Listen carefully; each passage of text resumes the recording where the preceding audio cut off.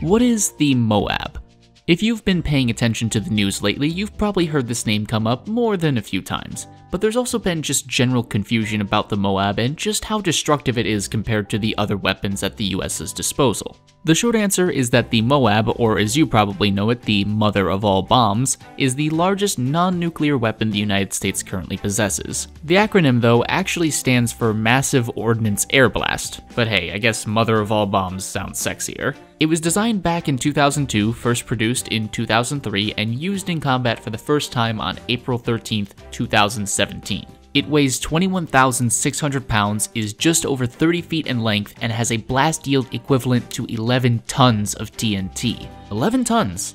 Now, if you're having trouble picturing that, that's okay. It's basically the same as 2 adult elephants, or roughly 1/3 of Donald Trump's ego. Unfortunately for the president, though, the MOAB, despite its destructive force, is not classified as a penetrator weapon, so he'll just have to settle for using the one that's in his pants.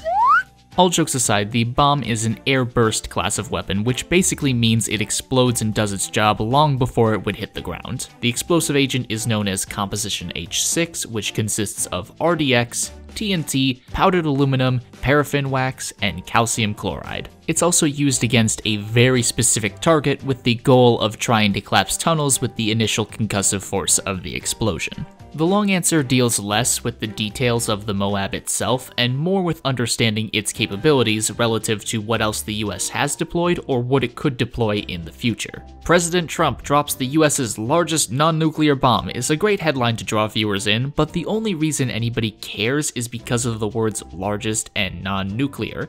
The hype, if you want to call it that, comes from the fact a single bomb produced this destructive force. Because the MOAB is designed for a sort of shock and awe scenario, that's why it was developed around when the US was invading Iraq. If 5 of the US's second largest bombs were dropped, we wouldn't be hearing about it. But it might not even be worthy of all this hype, because the MOAB doesn't really cut it when you compare it to something like your average bombing raid during the Vietnam War, which consisted of dropping roughly 168 tons of explosives onto a few miles of land. Far more firepower. But it's not like the US is incapable of developing weapons that could match or exceed those raids. They already have in the form of basically every nuclear weapon in their arsenal, which is again what made people care. Just throw in how the MOAB is the US's largest non-nuclear bomb and suddenly everybody loses their minds. Or tunes into Fox, CNN, NBC, etc. to get the scoop.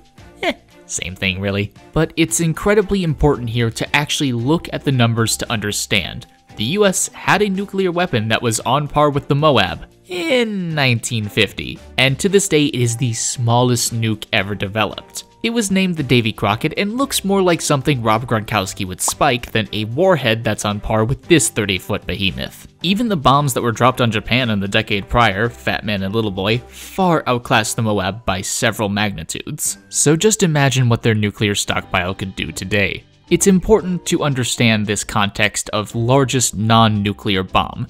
It's not comparing some featherweight to Brock Lesnar so much as comparing Brock Lesnar to a Brock Lesnar that's the size of Manhattan who has been imbued with all the powers of Godzilla. I hope that helps. Hey, the series is back, and I hope you learned something. Thank you guys so much for watching this episode of Short Answer Long Answer. I'll link some more articles in the description as there's a lot of detail you can go into when it comes to military weaponry and development.